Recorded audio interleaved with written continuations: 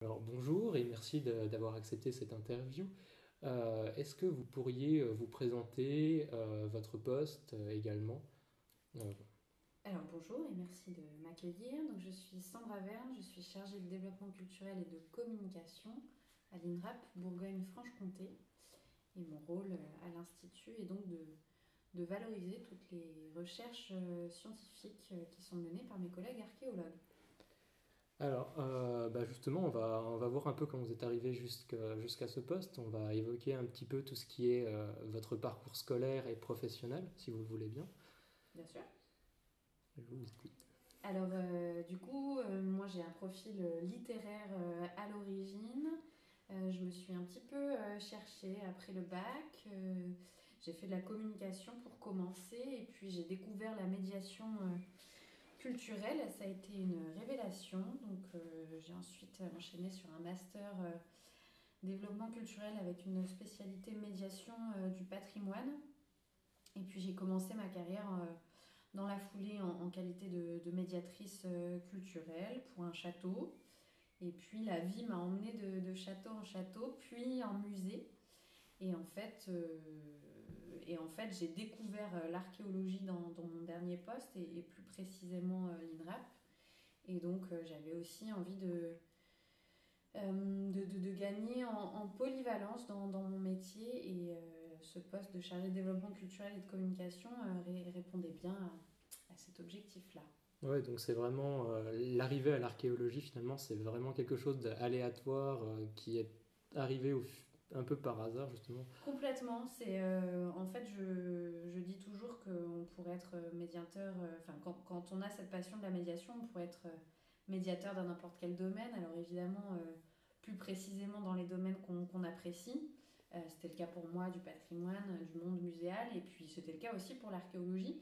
Mais j'avais pas encore eu l'occasion de m'y frotter par le biais de la médiation, et c'est chose faite. Et je trouve ça intéressant parce que je n'ai pas de formation d'archéologie, mais justement au quotidien je côtoie des archéologues, j'essaye de comprendre leur métier pour mieux le retranscrire finalement au public. D'accord. Donc justement, après, on va revenir un petit peu sur le parcours. Est-ce que vous avez une expérience un peu marquante, justement, autre, ou peut-être justement ce fameux déclic avec l'archéologie, pourquoi pas, euh, à nous présenter? Oui, alors j'ai eu la chance de travailler dans différents établissements nationaux, dont le dernier en date qui reste une expérience marquante, qui est celle du musée du Louvre. C'est pas n'importe quoi. Voilà, où j'ai passé 6 ans en qualité de chargée de programmation. Et puis, ce qui m'a amené à l'archéologie, c'est que évidemment l'archéologie, mais comme on l'entendait au 19e siècle, est présente à travers ses collections au musée du Louvre. Donc, une vraie appétence pour moi pour ces collections-là. Et puis, d'une exposition qui s'appelait Archéologie en bulle, qui a eu lieu dans la petite galerie du Louvre. Finalement, j'ai découvert l'INRAP puisqu'on avait monté un partenariat, on avait monté tout un programme de visite avec des archéologues. Et voilà pourquoi c'est marquant aussi, parce que ça fait le passage entre deux expériences fortes, entre le Louvre et l'INRAP aujourd'hui. Et la dernière question, un peu sur votre portrait, un petit peu. Pour la suite, l'archéologie toujours ou un retour dans les musées éventuellement?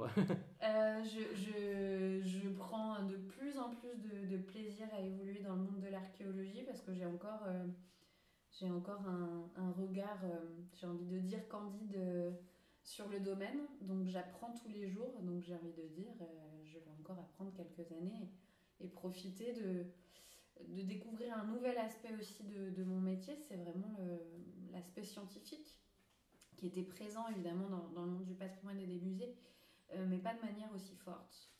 Et puis l'aspect terrain aussi qui me plaît beaucoup, et l'aspect nouveauté, puisque chaque chantier est Et différent, différent. chaque projet de valorisation est différent, chaque partenaire est différent. Donc tout ça, j'apprécie et je m'y projette assez bien à l'avenir. Très bien. Et je vous remercie, Sandra Verne, d'avoir participé à cette petite interview et puis je vous dis à la prochaine. Avec grand plaisir, merci à vous.